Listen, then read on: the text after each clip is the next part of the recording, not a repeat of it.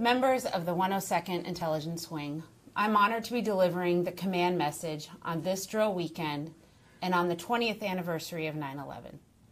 As service members, as Americans, it's a weekend with many mixed emotions, and it's a time to reflect. However, it's also a time to renew our dedication to service and to country. Likely you've heard many stories of the events on September 11th, 2001. Many of us watched the fall of the Twin Towers, the strike on the Pentagon, or the crash in Pennsylvania in real time. The seconds, minutes, and days afterwards are still vivid. We were aircraft maintainers, command and control specialists, intelligence analysts, logisticians, personnelists, and many other AFSCs.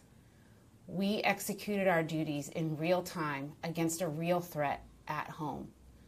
It was monumental and life-altering, to say the least. We faced warfare on U.S. soil. Enemies killed our fellow countrymen before our very eyes, and we were determined to defend our homeland from that day forward. There was chaos, there was adrenaline, and there was confusion. It was quite literally life or death, as we were determined to ensure the safety of our friends and family.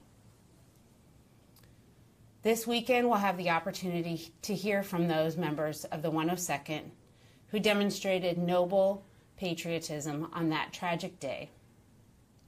In a moment, the world changed.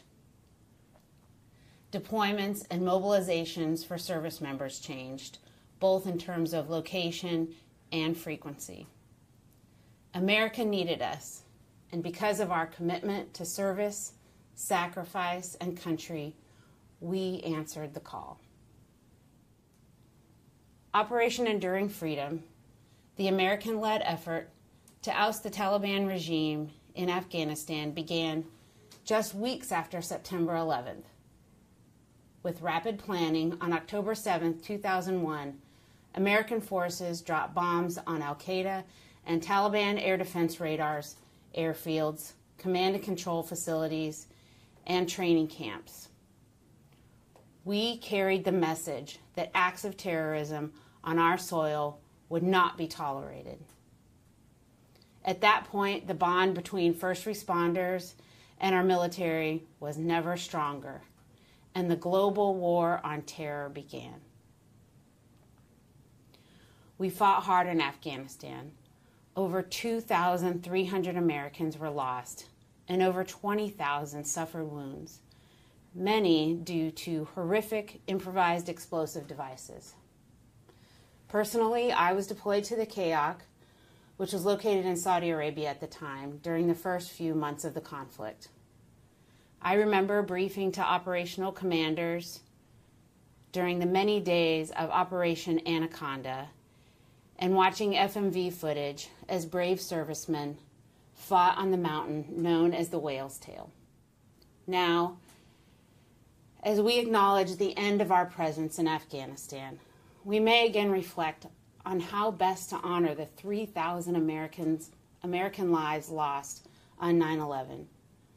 We may wonder how to keep the memory of those who made the ultimate sacrifice over the last 20 years during overseas combat operations against the terrorists who were responsible for 9/11.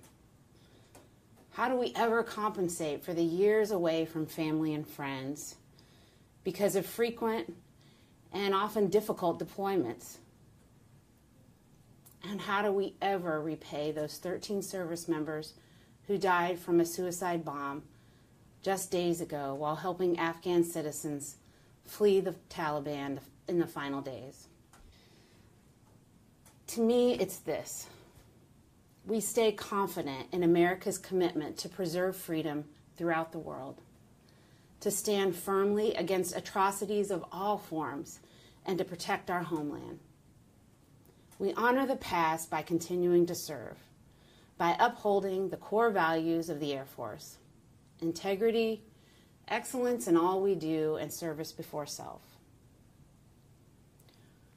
We should move forward by pivoting from an emphasis on counterterrorism and ready ourselves for the next strategic challenge.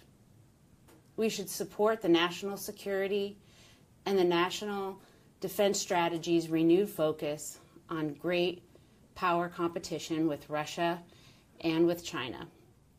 We must commit to training focused on these much more sophisticated competitors. We should focus not on a single domain, but on operational concepts that integrate all domains: air, land, sea, space, and cyberspace.